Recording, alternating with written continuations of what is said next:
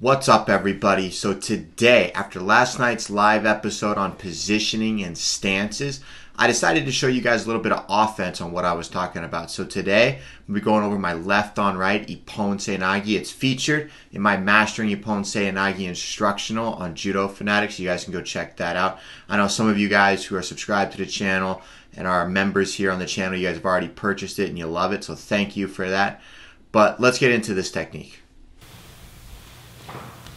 So let's take a look at a standing Ippon Seoi Nage against left-handed players. This was one of my favorite throws against lefties. It was safe, it kept me safe, and it was something that they had a lot of trouble dealing with. And the main reason for that is I took away their main hand. So the big thing with lefties is they have to have this hand on the gi in order to score. For the most part, I would say somewhere in the range of like 85 to 90% of all throws require a lefty to have this hand on the gi somewhere, okay? So what I'm gonna do is I'm gonna come out and I'm basically gonna grab the top of their sleeve and I'm gonna jam it right here into their hip, okay? And then I'm just gonna kind of get close and I'm gonna lean on it. Notice that he stays there, but my arm gets shorter because I'm rolling my shoulder back to get this hand as close as possible so I can get right next to him, okay? We're here, jam it, and get nice and close. From this angle, this is one of the most important details, so I want to make sure you can see it from everywhere. When I grab on top, I jam it, and I get close. And it's okay that this foot is behind this one because it allows me to play with it and foot sweep him and kick his leg out to get him to step back and then enter if I have to. So again, hands up, circling to the right. Boom, pin it, come back.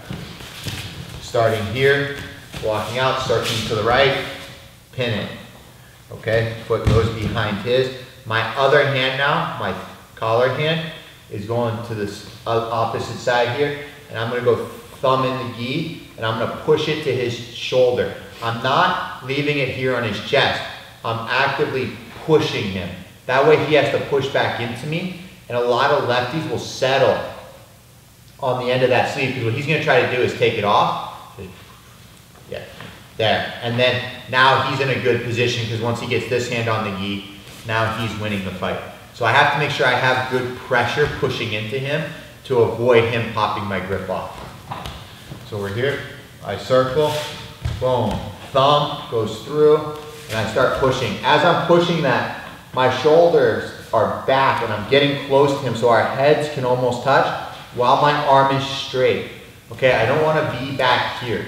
I'm too far away. I want to roll my shoulders back and get nice and close. Okay, and then I'm going to punch this hand down and I'm going to bend him a little bit.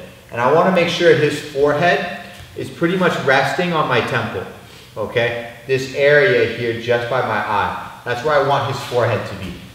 Right here. I'm going to press him and I'm going to get my head resting there. That way I can roll his head in and out of the way as I need to enter into my Seoi Nage. Okay, I just want to have that head positioning for this throw.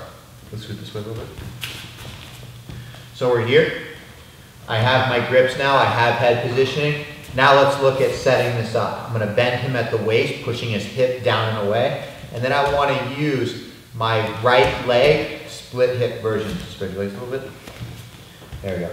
That way I can get this foot just inside and I can split here for the entry, okay? Basically all I'm doing with my right hand is I'm taking this hand, I'm throwing it out of the way, and then I'm coming back through for my Seoi Nage. We're here, I'm in this position, I throw it, and then I roll through that position. Okay, so left and forward, there we go. So we're here, I get that foot in front, I bring this one in, throw it, sink inside. Look at it from the other side so you can see the right hand. We're here. Pin it down to the hip. I'm pulling his head in, keeping that arm straight. We're playing with this foot. Spread your legs a little bit. There we go. And then I can shuffle inside, back up, and then finish that technique just like I would my standard right leg entry, split hip, Seoi Nage. We're here. A little bit of action with this hand. up, and through the technique, okay? Again, the big things to focus on here is A, making sure I have this grip secured down into his waist. I don't want it out here floating around because he'll just roll that wrist around. Nope. And then grab my sleeve. Okay? That's the worst case scenario because now once he gets that grip, you can't enter. Okay? You don't mind so much that when you hold this, he rips out. Because when he rips out and you're holding on to this one, you can actually freely enter into your throw, so it helps. It's another benefit to having this grip is he has to address it. All you have to do is make sure they can't roll that wrist and get to your sleeve, okay? Because then you're actually stuck. There are ways around it. You can C-grip, take it off, and then throw it, and then enter.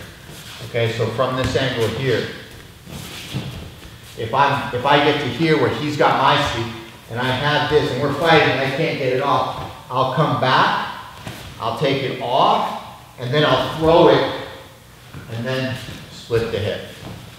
Okay, but ideally speaking, I take this hand, I jam it, I play with this lead leg, and then when I'm ready, I enter, and I finish my standing Ippon Seoi Nage against the left-handed player using the right split hip method. Well, there you have it, guys. There's my left on right Ippon Seoi Nage. I hope you guys found that useful, and if you did, make sure you subscribe to the channel.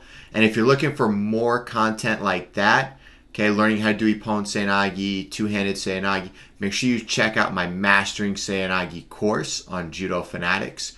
Okay, I believe it's like 4.5 hours long, going over Morote Seoi Nage, two hands on the same collar Seoi Nage, Ippon Seoi Nage, dropping, all the split hip variations. It goes over a lot of details, a lot of content just like this.